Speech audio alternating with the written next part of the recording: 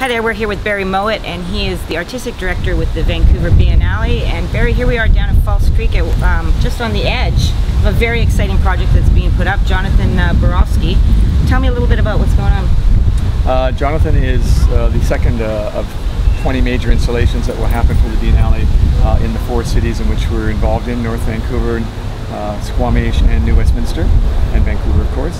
And so what the Biennale is all about is the open air museum, art in public spaces, and so this is really here to animate this pretty non-engaging space, so that as people walk the seawall here at the edge of the Olympic Village throughout the year, and the colors of the work will sort of hopefully embrace people to come forward and sort of play and be a part of them. So we really see this particular piece being what we want most of the Biennale pieces to be, much like the Amazing Laughter, the one everyone knows and has come to love.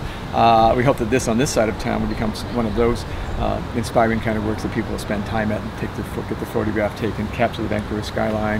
How important is this sort of thing, the public art, for the city now at this point? I think it's still pretty crucial. I'd like to think that we really inspired the city and the Arts and Cultural Group to look at large-scale public art in a completely different way than they were 10 years ago. I think it's the Amazing Laughter, and then it's often having engagement rings and the Grand June's large floaty frozen water. As those works have appeared throughout the metro area, they've really sort of come to identify the city. And we call ourselves a world-class city, but every world-class city has great public art. And Vancouver's public art historically has been the mountains and the water, you know. And so now we have all these sky rises around us, and we're becoming a very urban city. So it becomes that much more important that the art that we create and the interventions that we do, which are not always high-rise interventions, but really, as you'll see in this Biennale, go into the city and from the street to neon to other forms.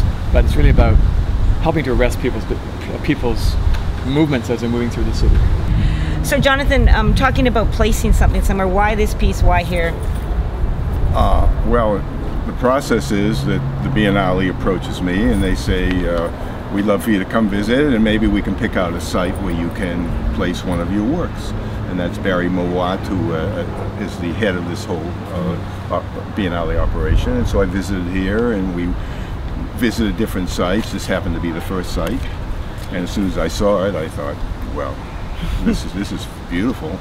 I think we can do something nice here. And so that's how it began. And then I sent them a model of a human structure sculpture, exact model of this one here. And we agreed to proceed with that, and I suggested a round concrete base to make it kind of elegant and three-dimensional.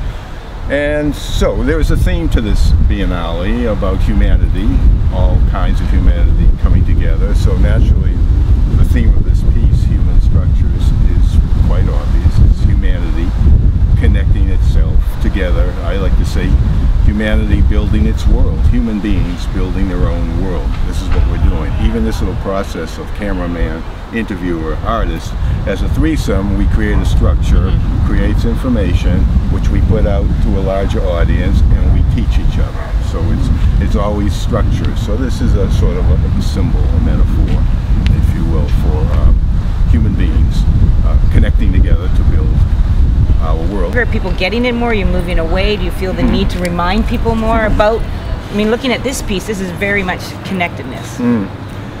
Well, we're all the same. We see the news at night if we turn on the television, and it's not the happy news that we see about connectedness. We see the news of disconnectedness, and we see it at its worst. And we've been seeing it maybe our whole lives. It just seems a little worse maybe right now because it's in so many places simultaneously, Middle East, whatever. It's just, so at one level you have that kind of coming at us, and yet here we are in this idyllic setting here in Vancouver by the water and by beautiful air. So our life always seems to be filled with this duality of there seems to be a lot of struggle for peace in the world, and at the same time we have to find our own inner peace to make that happen. And all I can do is try to reflect my own search for inner peace and connect and put it out there and hope that it helps.